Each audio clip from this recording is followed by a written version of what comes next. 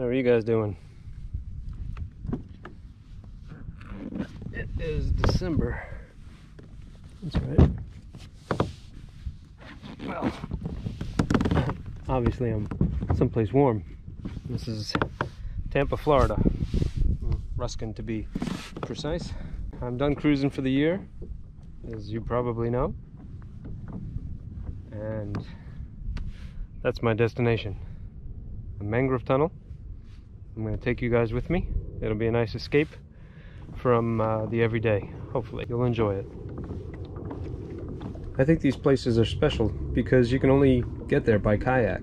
And inside this tunnel, I would find not only peace and solitude, but bait to use for fishing and laughing birds.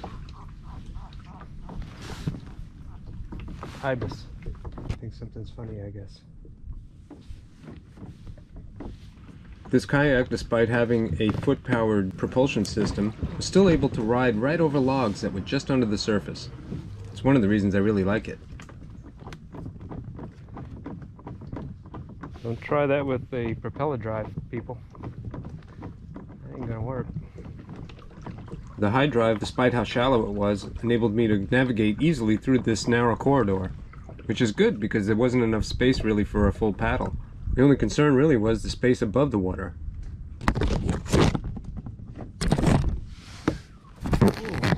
Low bridge. Watch your head. Meantime, I kept my eyes open for the creepy crawly fish bait that was up in the trees. Ooh, you're a big one.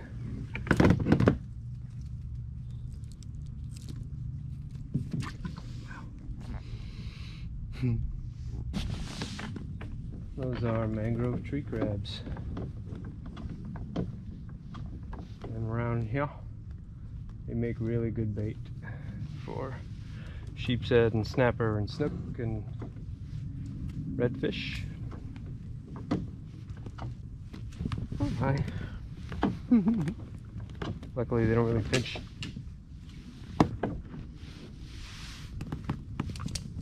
Gotcha. There it is. That is superb bait.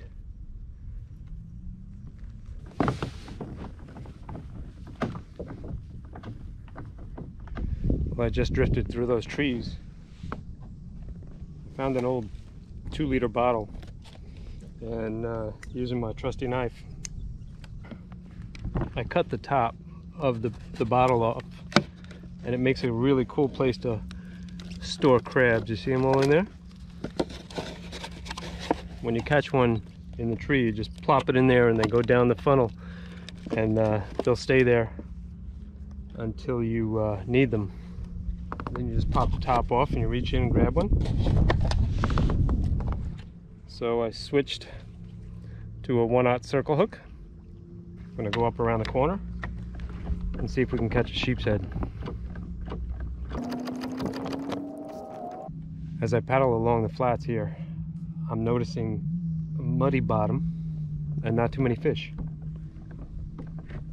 As I get towards the spot up ahead that I know has oysters and barnacles and stuff like that on the bottom, there's always more fish.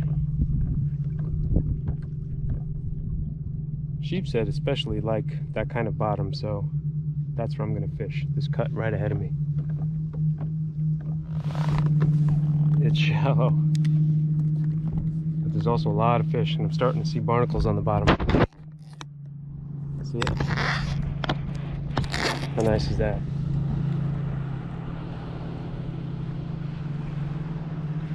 These are the types of places people like that like to get to, but they can't. That's why kayaks are great, because they can get to places that even the shallowest draft boats can't make it to. Sometimes that's where dinner is located. That's just a bare hook, no weight, very light leader. Sheepshead are pretty smart, and they got little mouths. They don't want to see all that tackle.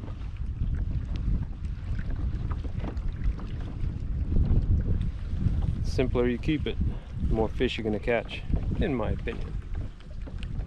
The hypocrisy of that statement is the fact that I had a foot-powered kayak. Any paddlecraft could have gotten you to this spot. However, the tide really was ripping here, so instead of bringing an anchor, I had the high drive, and by picking it up and turning it backwards, I was able to hold myself against the current while still being able to look forward to where I was fishing, because the current was going away from me. I also wanted the camera to be able to see what was going on, so without the gear of an anchor, I simplified it by having foot power. Of course, none of that really mattered, unless a fish came along.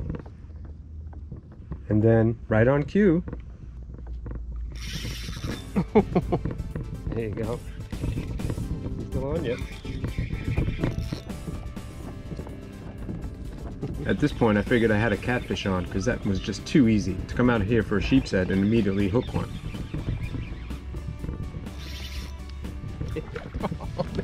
But how about that? It was a sheepshead. Jeez Louise. Look at that, huh? Hello, sheepy.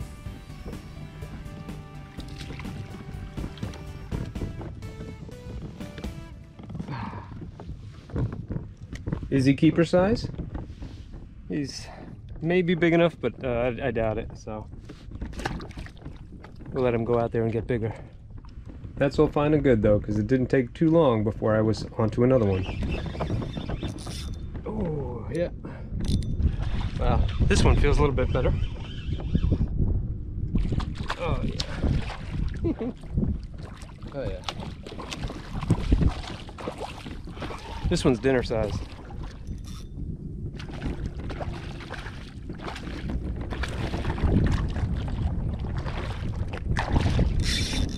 This fish was a lot stronger than the last one and started pulling me sideways. And the high drive works better when you're going forward, so it was time to switch that back. Yeah, he's got me.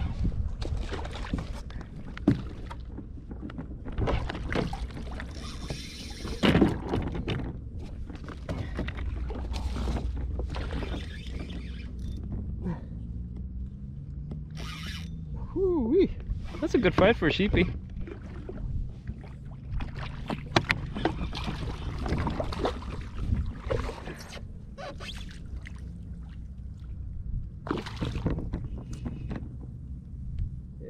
Hey.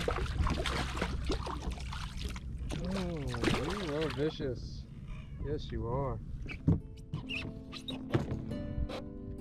I think a net in this situation would really come in handy, but I didn't really plan on catching any fish to keep this day, which is why I resorted to using the 2-liter bottle as a place to keep my crabs, and it took me a while to figure out how I was going to get this guy home.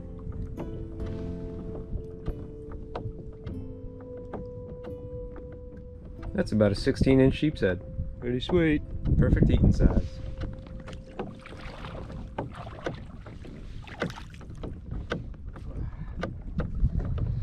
One last thing that I wanted to impart on you guys is a saying that I live by. I got crabs just now. I found a spot where I thought they'd be sheepshead. They were. I could continue to pluck them out of the water over there, maybe until I get my limit, but one sheepshead is more than enough for me, and if anybody else wants more fish, they can get their butt out there and get it themselves. So that's why I believe that you should limit your catch and not catch your limit. It's good philosophy.